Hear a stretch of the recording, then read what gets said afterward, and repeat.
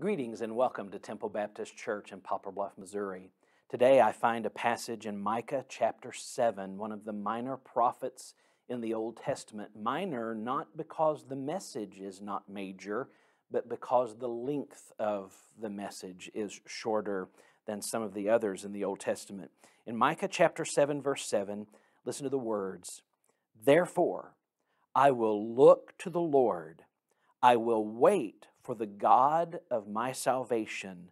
My God will hear me." What an encouragement that passage of Scripture is. It begins with that word therefore.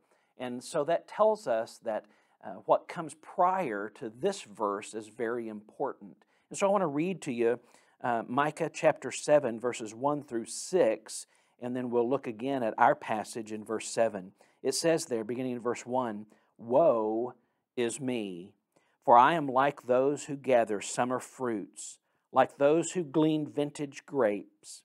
There is no cluster to eat of the first ripe fruit which my soul desires.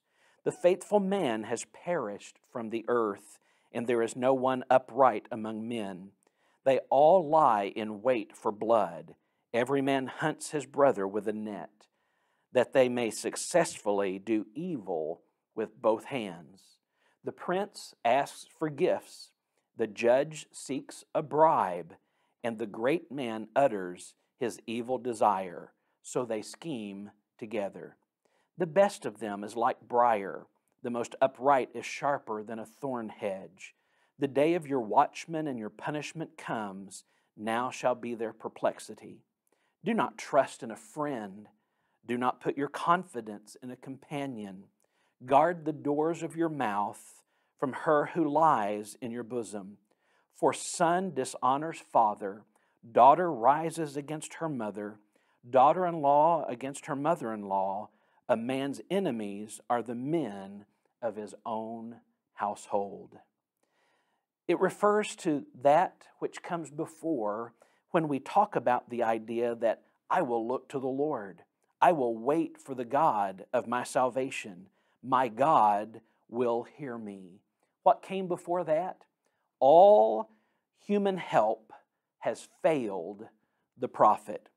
It seemed as if everyone had turned their backs upon him, even in his own family, even in the midst of his closest friends and allies. They're nowhere to be found.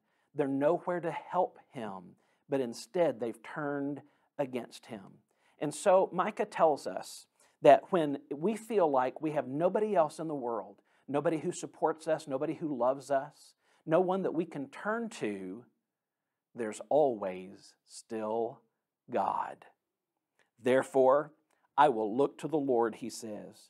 I will wait. That word means I will trust for the God of my salvation. My God will hear me. Do you ever feel like you don't have a friend in the world? Do you ever feel like you're all alone? Do you ever feel like that even sometimes your own family doesn't understand what's going on in your life? In those times, there is one who understands.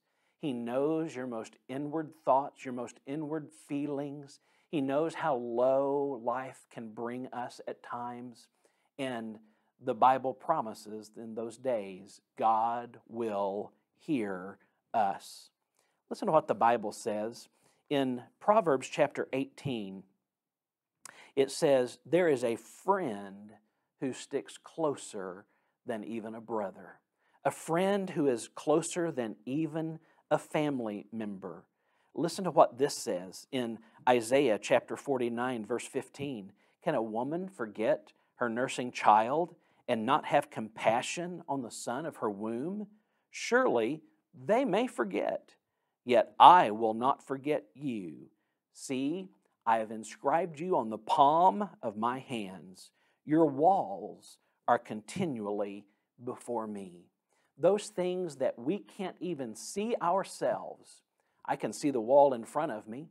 I, through my peripheral vision, can see a little portion of the walls on both sides, but the wall behind me, I can't see at all. But the Lord, the Bible tells us, is our rear guard. He can see everything around us that we cannot even see for ourselves. He sticks closer than even a brother. If a mom should even forget her nursing child, the Lord comes up with the most unexpected thing that could ever happen, a mom forgetting her nursing child. And yet the Bible says, surely they may forget, but God says, I will not forget you. Therefore, I will look to the Lord. I will wait for the God of my salvation. I will trust him.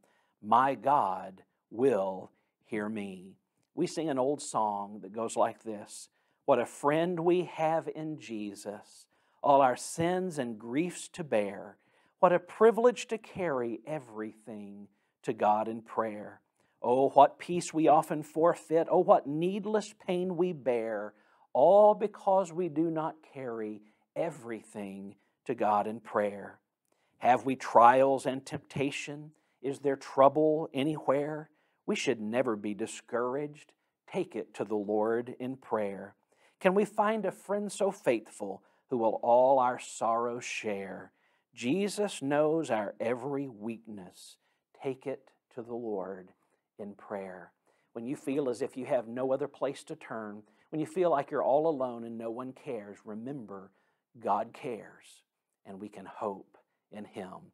He will hear our prayer.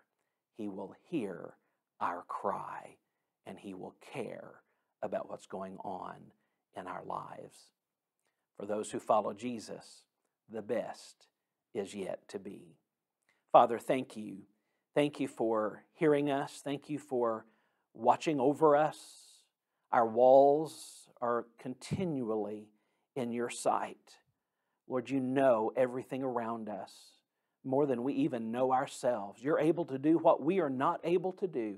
And so, Lord, I pray that someone today who feels all alone, who feels that no one cares, would just call out to you, and through your Spirit, Lord, minister to those today.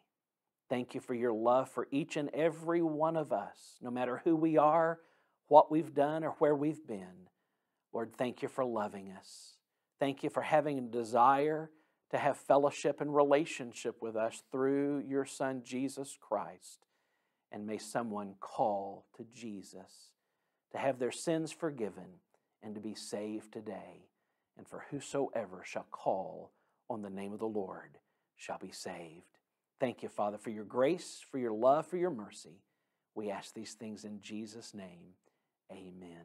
God bless you. I pray you have a great day in the Lord today.